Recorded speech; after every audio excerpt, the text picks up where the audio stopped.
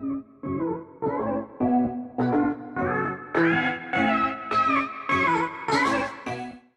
Lime here, just bringing you guys a quick video to tell you how to install Fortnite Battle Royale onto your PC.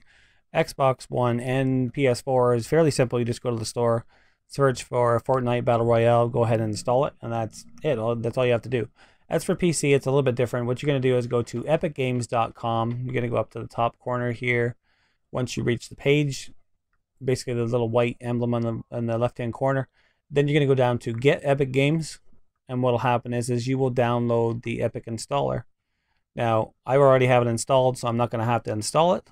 But what we'll do is once that's actually installed, what you do is open it up. Obviously, you're going to need an account. Now, I did find if I actually use my Xbox Live account, then it wouldn't allow me to play on the PC. I did have to make a separate profile, or else it told me I wasn't allowed to play on there.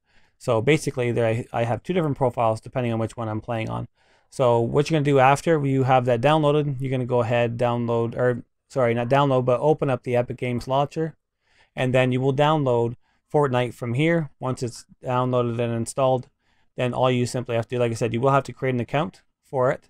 And then all you're going to have to do is simply launch the game.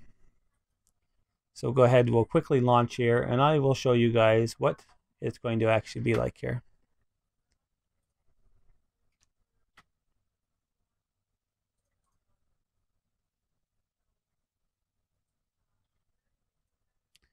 So it shows you on the right hand side there, early access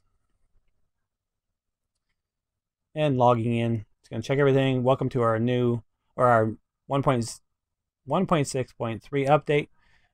Battle Royale now available free with squads. It says world general bug fixes. The Survive the Storm event will end on 10/2 at 4 a.m. Eastern Daylight Time.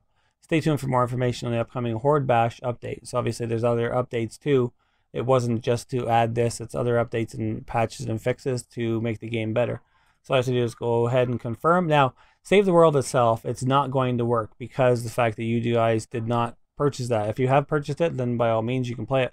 But if not, all you can do is go to Battle Royale and that'll be it. Once you're in the lobby, you'll be able to select whether or not you want to be able to go with your solo gameplay, squad gameplay, and obviously too, on solo you're not going to have any fill.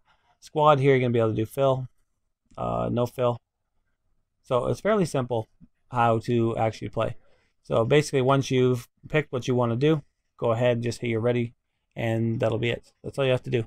So anyways, I just figured to make this quick tutorial for you guys, just in case. I had a couple of people ask me how to install it. So I figured I'd just go ahead and make the tutorial for PC. That seemed to be the one that had the most amount of problem getting around. So anyways, hope you guys enjoyed this video. Be sure to leave a like, comment, subscribe, and we will talk to you guys soon. Bye for now.